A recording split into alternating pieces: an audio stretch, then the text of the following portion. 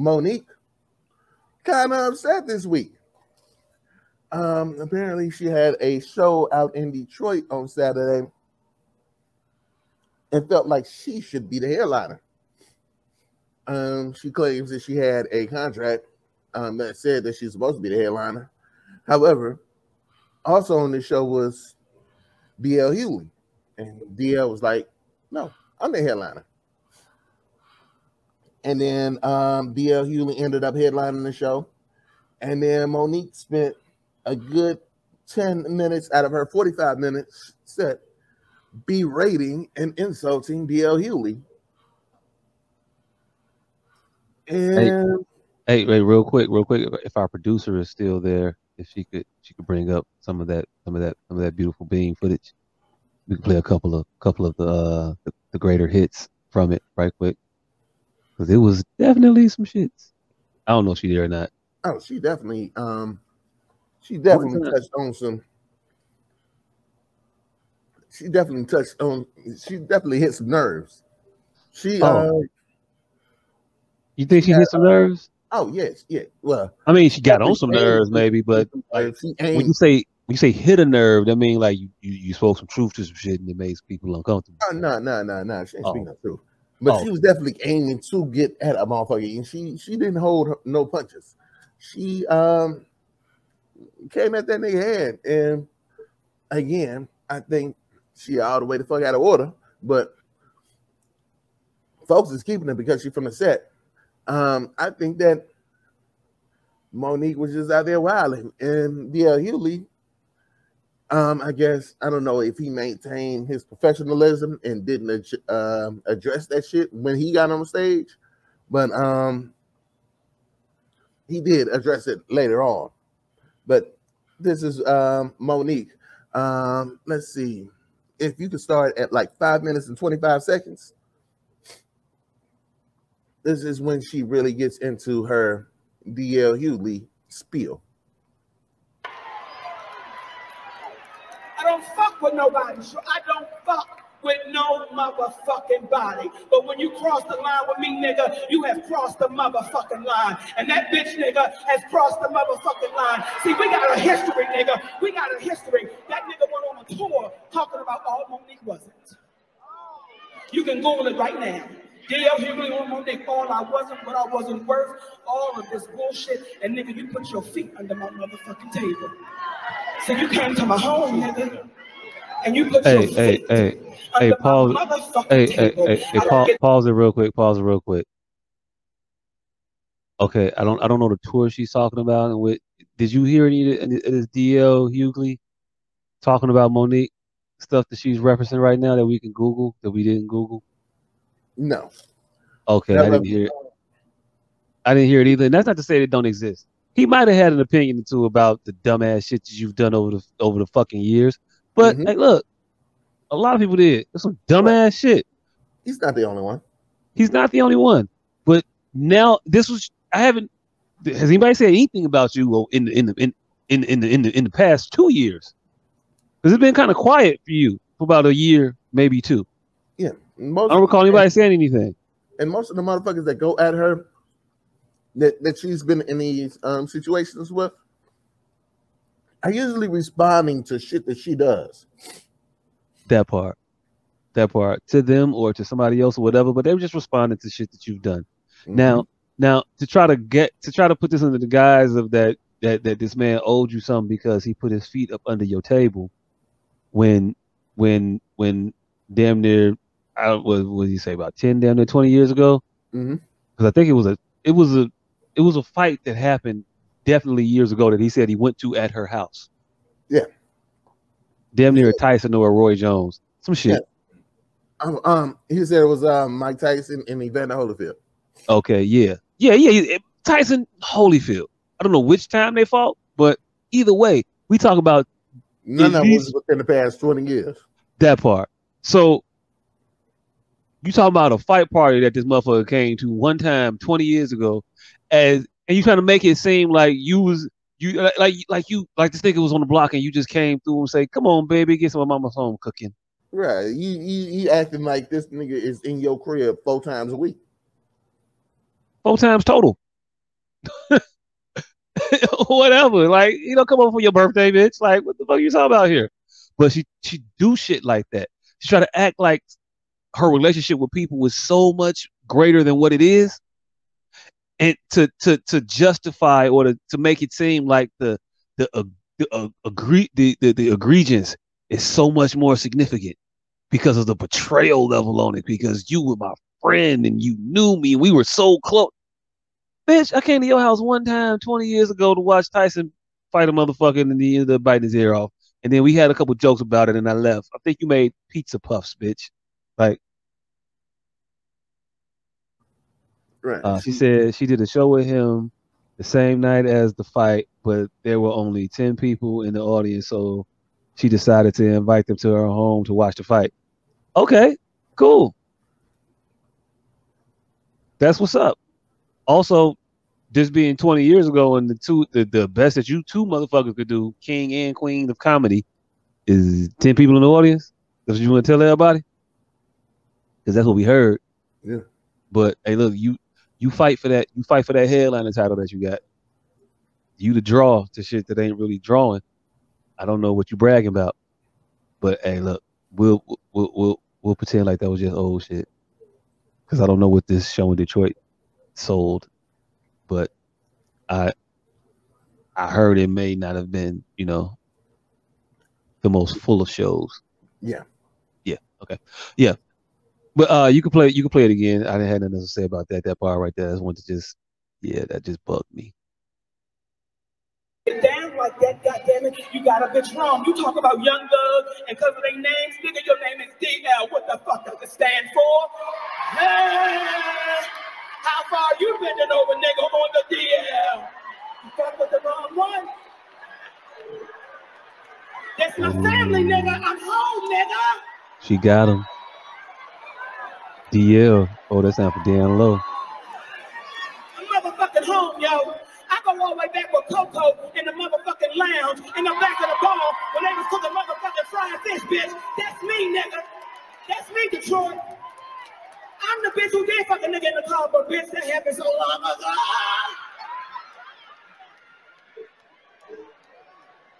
So you were old, See, ho. black women, let me tell you something. That's what she said, right? A lot of black men in Hollywood. She really just came out there and said, I'm the bitch that fucked the nigga in the car, but that was so long ago. I got a motherfucking black king. That's my husband. And them niggas can't understand it. They can't fathom it. It makes them motherfucking sick. Okay, pause it real quick. Pause it real quick. Why does she have this delusion that niggas is out here thinking that her man is this super nigga some kind of way? Like, who has he struck fear in the heart of ever? I've never heard anybody do anything more than just laugh at him. You're a punchline, fam. I've never seen him do anything other than stand behind her. Cause that's all he do. What else he gonna do? He's her manager, nobody else's manager, and ever since he's been her manager. What has been the direction of her? Yeah, to shit. That's where it's been headed. Destination. We don't give a fuckville. Like, yeah, that's what the fuck she had. I don't know why I said destination. We don't give a fuckville. It sounded like the most gangster, corny shit I could think of at the time. I wasn't aiming for corny. It just landed on it. But yeah, the fuck. Nobody shook at this dude. Nobody sitting here like, oh my God, he's the man of all men. Yeah, him and my granddaddy and my daddy. Woo, role models. Like, no, motherfucker. Nobody's looking at him like that. We think he weird. I've heard him talk once, and I think he's a fucking leech weirdo motherfucker. I think he pimping you. And he's not a smart pimp because, look, you're not a dependable hoe.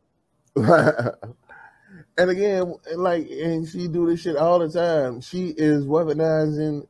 She's making it seem like an attack against her is the attack against everybody. Bitch, talk about we as black women have to stop. No, bitch, you just got like you aren't being fucking attacked. You are. She's playing victim to some shit. because she ain't getting her way. Like, you not being attacked, you're not being held down, you're not being downtrodden, you're not getting your salary taken away because of this man, you're not getting money, food taken off your plate because of this man. No, motherfuckers is just saying you wasn't the headliner, and now all of a sudden this is an because this is an attack against all black women. No, bitch.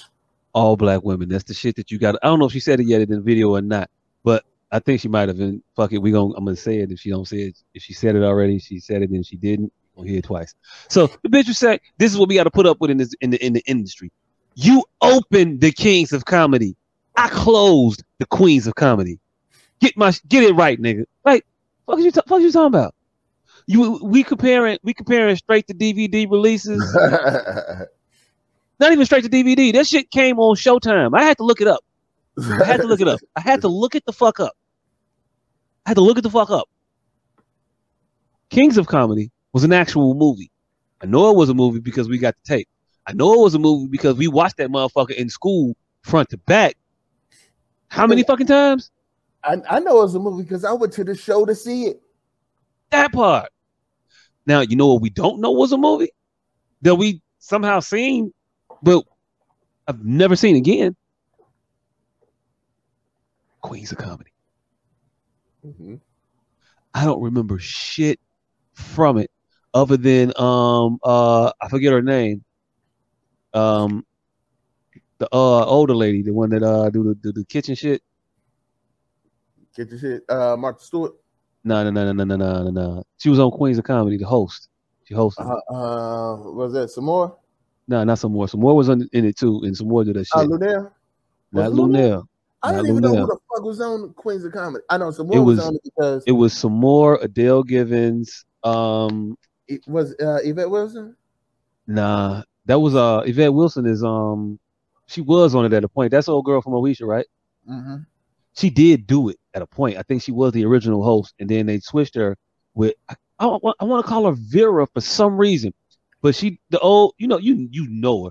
She's an older woman, older comic, a little raunchy, but not like Tia or not like Lunell or no shit like that. But she'll always take a who? Laura Hayes. Thank you. Laura Hayes. Yeah. Yeah, I woke up just in time. You heard him. I gotta call him. Laura Hayes. I know who she is. Yeah, but she was the host of it. But that shit went straight to Showtime. It didn't stop off at a DVD. It was never in a theater near you. Showtime. But this is what you're comparing to Kings of Comedy. It's not a comparison. They're not the same. And while we respect the Queens of Comedy as what it is, when you do shit, weirdo shit like juxtapose it to Kings of Comedy, we're forced to make we're forced to make a decision here. You force us to say the shit that we don't want to say. It's not in the same ballpark. It's not the same sport. Both y'all telling jokes. They jokes is on a whole nother level. Again, I can't tell you how many times I watch Kings of Comedy, and I don't think I'm alone in that. I don't know nobody that's seen Queens of Comedy twice. I don't even know if I've seen it once. You put yourself out there to be looked at as dumb when you say dumb shit like that. So now I gotta call you dumb, and I gotta be looked at as a bully or an aggressor because you're telling me this dumb shit. Like I heard a rumor back there. I heard a rumor that he was backstage and he called her a bitch. He said, I ain't opening for no bitch. I could imagine DL saying that. I could imagine DL saying all kinds of flagrant, fraudulent, bitch, nigga shit. I can. I'm fully in that frame of mind that I can fathom that. I can also fathom you pitching the fit before he got there and while he there, and the motherfucker hear you woofing, talking all this extra ass shit about how you closed the Queens of Comedy and all I did was open for some other like. You know what? Yeah, I ain't finna open. I tell you what I ain't finna open for. I ain't finna open for no bitch. I can see that. That definitely sounds like a line that she had rehearsed. She practiced that line. Oh yeah, she practiced that line. That was part of her material. She wrote that shit down. She wrote that shit down. She been brainstorming off of this Queens of Comedy pivot, but since it happened. Like, I did Queens of Comedy though. Look at that shit over there. Woo, woo, look at that. Like, we don't care. Nobody cares what you did 20 years ago. Nobody cares that you got an Oscar for a movie that most of us didn't see. I'm gonna keep it a beat. I never saw Precious. I don't plan on seeing Precious. You saw it? Yeah, I saw it. Oh, seen it twice? Nah. Yeah. Nah, it was definitely one of those. One time is enough. Hey, look, you are not finna get me with a movie telling me that it's some chick that I never heard of before, and then Mo'Nique, and then Paula Patton, but then not cute, and then Mariah Carey again, but then not cute also. Like, you're not finna uglify all these people and then tell me to go watch a movie with all of them in it. Like, no, I'm cool. And I heard what it's about. No, I'm not wanna go see that shit. What the fuck I wanna go see that shit? No. So that's your work for us, for me. That's your work. Non-memorable, non-impactful shit. Yeah. DL Hughley gave us the Hughleys, fam. I'll still watch the Hughleys. Yeah, Hughley was funny as shit. It was funny as shit. I'll still watch Kings of Comedy. Yeah, I'll still watch Kings of Comedy. I'll still watch the episode of Fresh Prince of Bel-Air that he was on and he guest starred. I still watch his stand-up. Like the one that he had on HBO. Because over the course of his career, he's been funny. Wasn't he hosting fucking Beat Coming Feud? Am I misremembering that? Am I Mandela affecting this shit? He was the host of Comic View, right? Yeah, he hosted Comic View for a while. For a while. It was funny. That's the shit most of us started watching for black comedy. You know what I'm saying? And also currently he got a pretty popular fucking radio show. That part. So what judging criteria do you think that you are on the same level as this man? To have the audacity to be like, I'm closing, not you. All the promotional material for the show that I had seen after the fact, all point to DL being the headliner of the show and you being like a co-star. It's all DL Hughley and Mo'Nique, and then the rest of you motherfuckers. Like, the font size of the names means something. Yeah. It means something. And yours was smaller. Your picture was smaller. You had to have seen the flyer, bitch. You know you seen the flyer. You know you seen the marquee on the building when you came in. Whose name was on the top? Now, I got an inkling of an idea that's when the shit hit the fucking fan. That's when motherfuckers really got upset about things. When you come out, when you show up to the venue and you look at that big ass marquee, and because everybody looks for their name, yeah, or the production that you in, you want to go see it on there. It still makes you feel good. See your shit that big. Nobody sees their name or some shit they doing in 75 font or whatever the fuck a marquee letter is in size. But hey, was your name big on the outside of the building than his? Then no, you don't go last. Her name wasn't big on the outside or the inside. He goes last. And guess what? This is the kicker. It is not a slight to you. You are not the be-all, end-all of shit. You are not the greatest thing we've seen. You're not the best thing since sliced bread. You are not a new invention. You know we've been watching fat women comics for fucking ever. You think you the first bitch to get up there and say I ate a burger? Ha! Look at me, but I don't care, baby. Stress march and all, they gonna love it. I'll roll it up. You think you the first bitch to say some shit like that? It's not even that your shtick is not even unique. You were just louder than a lot of motherfuckers that came on at a good time. You need to be thanking Brandy and Countess Vaughn for us even knowing who the fuck you are. Yeah. Because without them, you wouldn't have been headlining the Queens of Comedy. You wouldn't have been headlining shit. Shit. They'd have got Melanie Camacho for that and ran with it. You know what I'm saying? Mm-hmm. Yvette Wilson would have got that call. Wanda Sykes would have been somewhere like, hey, yo, look. All right, goddamn it, I'm woke. Enough of this disparaging goddamn Mo'Nique. Yeah, from the set. I've been waiting on you. You've been yelling at.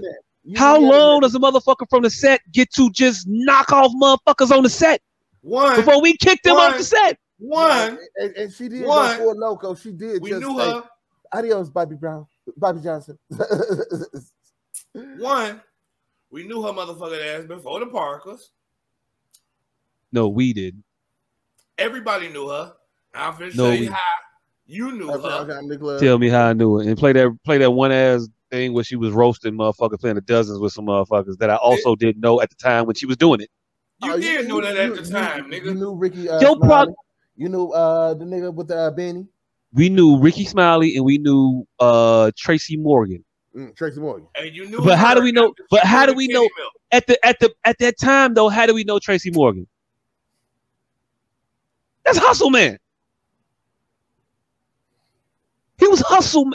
This is how early in their careers that shit was. We didn't know her. That shit was that shit was they looked like unreleased footage. Made us know her. The titty milk joke.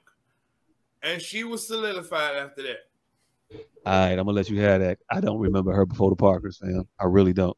You definitely remember that titty milk joke. You definitely remember because it wasn't that fucking funny when it happened. And then it just, for some reason, got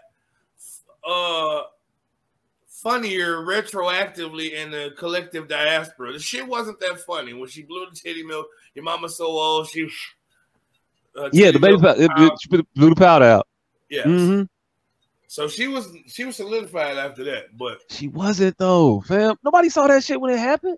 Did you see that shit when it happened? Yes. Not you. Yeah. I know you said you saw it. You saw it? Uptown Comedy Club. Yes. Everybody I didn't see saw that. it when it happened, nigga. It come on right. It used to come on right after Apollo. Yeah. Nah. I didn't watch it. I've never seen. I had never seen that show before this clip. Michael Blackson, hell yeah. A whole bunch of motherfuckers we know now. We knew them then. Okay, I'll take it. I didn't know who these motherfuckers. I know Joe Clark. I knew Joe Clark. That's why she was up there, because we knew all of their ass, including her. Joe Clark. I know the motherfucker hosting. Is that Larry Elders? Larry Elders, right? That's talent. That's motherfucker. That's not Larry Elders holding the mic, hosting. Hey, look, why do you think I no value, no? I do that. This whole episode about to get your mom's so old, she knew the honeycomb bear when he was a Chicago Cub. Nigga, please. Your mama's so old, the bitch squirt powdered milk out of titties.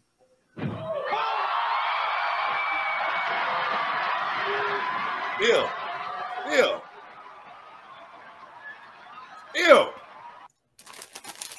I hate to defend and disparage her at the exact same time, but that shit wasn't that fucking funny. It was prop comedy. One, yeah. Two. I mean, who are the prop comics? Steve Martin, Carrot Top, and then I'm done. And I'm done. You bring a trunk on. So you're not putting no respect on Gallagher name? Hey, look. First of all, he had one prop. Craig Robinson. Craig Robinson's a prop. I never seen him with no props. Daryl from The Office. What? Daryl from The Office. That's how he came out playing the piano. Well, that ain't no prop comic. I'm talking about prop comic that all they jokes is around. Okay. You know the type of comic Carrot Top is, right? He's a prop comic. He brings out a trunk and he makes pun-y types of jokes about things. He'll make things. He'll make a phone book with a bow and arrow through it and call it some stupid shit. Yes. You know what I'm saying? Shit like That's that. what people with pianos do. They just don't do it with. No, they just play the piano. They just play the piano, fam. I don't. And make I mean, puns. I don't. They fucking sit there, play the piano, and make puns. They're prop comics. He does the exact same shit Carrot Top does, just with a piano and no other props. Nah, I don't know about that. But I don't want to get sidetracked either. But yeah, okay.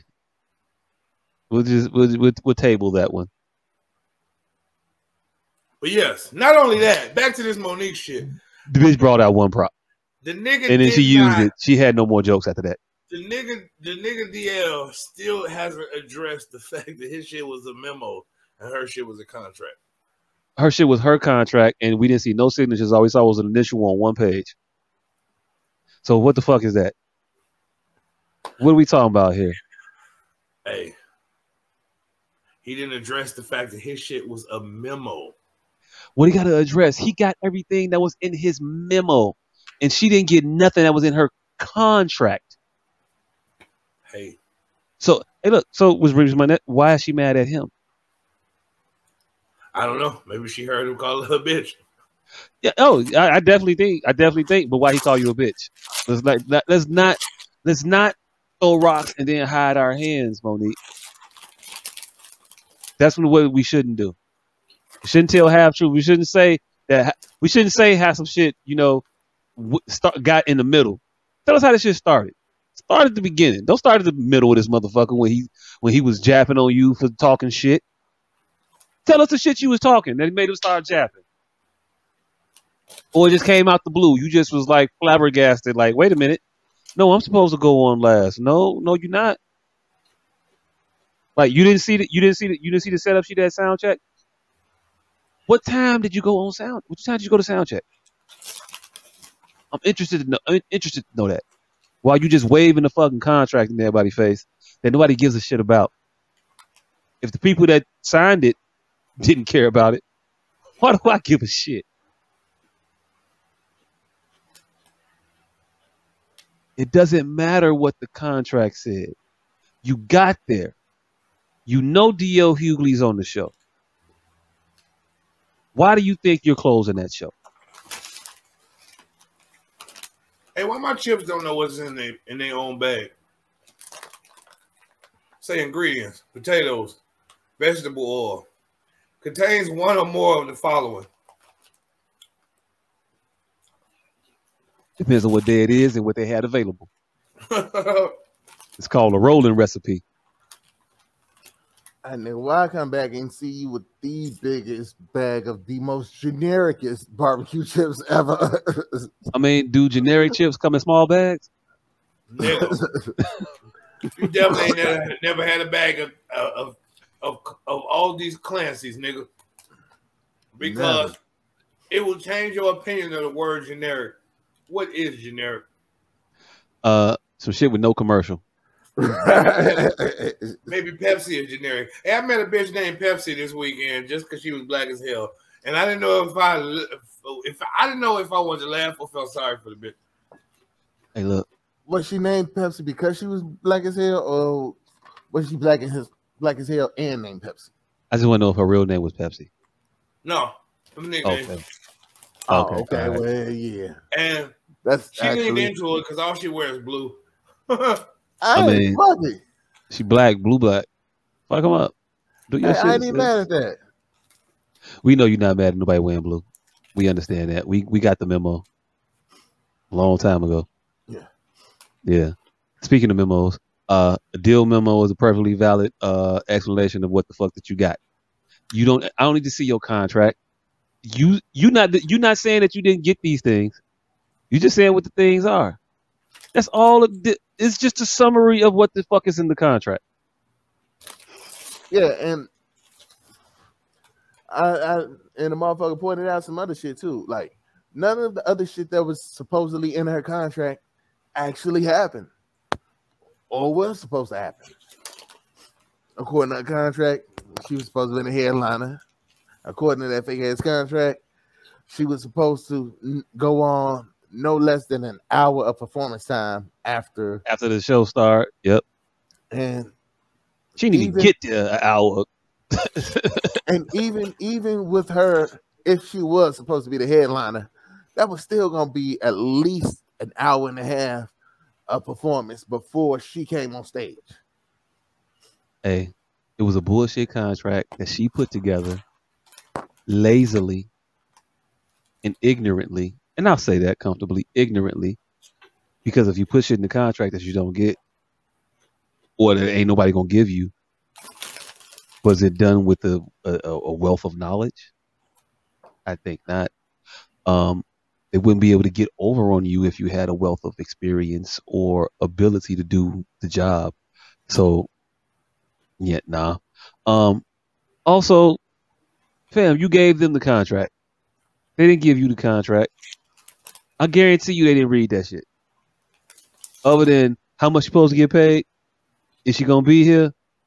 That's it. That's all. I don't give a fuck about what the fuck else is in this motherfucker.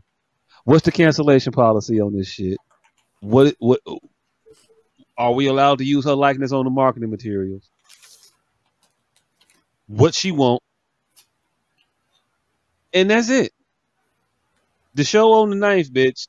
Have your ass in Detroit on the 9th, or whenever the fuck they have it. The 29th or the 30th or whatever the fuck it was.